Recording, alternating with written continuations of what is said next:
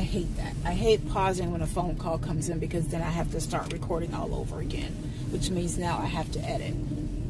Ugh. But yeah, so she's doing her job. She's absolutely doing her job by repeating the same thing over and over again.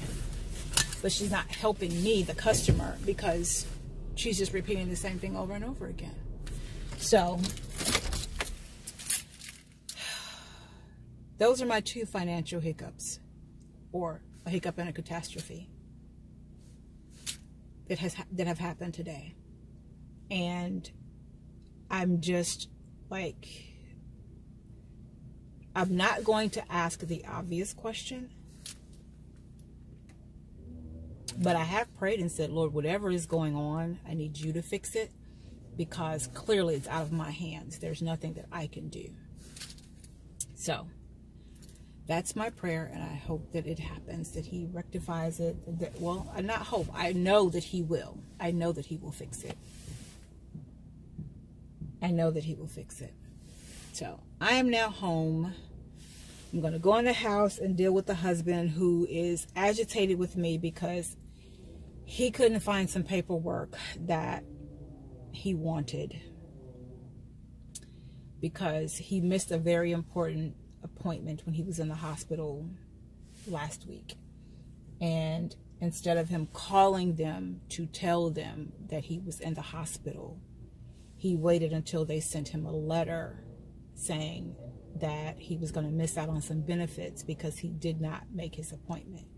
So he was supposed to call them today. He wanted me to call them, and I'm like, why am I calling them? I can't call them about this. This is you. And that's one of the things that we had a disagreement about over the weekend, because he gives me stuff to do that some of these things I can't do. He has to do them. But anyway, so he wanted me to make the call, and I told him I couldn't. He had to make the call. So he was upset about that.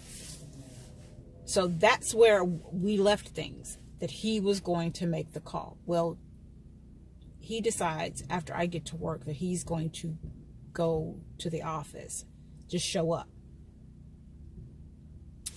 And he was going to take them the paperwork to prove that he was in the hospital, and that's why he missed this very important appointment. Well, right now I'm at work, and I don't know where that paperwork is, because I'm at work. So he's upset because he couldn't go to the office, when I told him you should just call. That's what you said you were going to do. You were going to call. What if you had gone to the office and then they opted not to see you? It's a waste of time and a waste of gas. Oh, Lordy be. So now I got to deal with that. And I'm going to try to finish what I started while I was at work, because it was a really slow work day, which allowed me time to do this other thing. And then tomorrow, my supervisor has a doctor's appointment. So I'm going to take her to her doctor's appointment, because she can't drive. If you remember, I told you she had this operation, this procedure done on her aneurysm, and whatever they did blocked the blood flow to a vessel in her eye, and now she can't see at all out of one eye, her left eye. And she was declared legally blind in her right eye before all of this happened. So she can't drive, and she's got these appointments. So yeah, I'm going to take her to her appointment tomorrow, one of her appointments tomorrow. And yeah, we'll see how that goes. So with that, peace and blessings. Remember to walk in your purpose, and know that I appreciate you.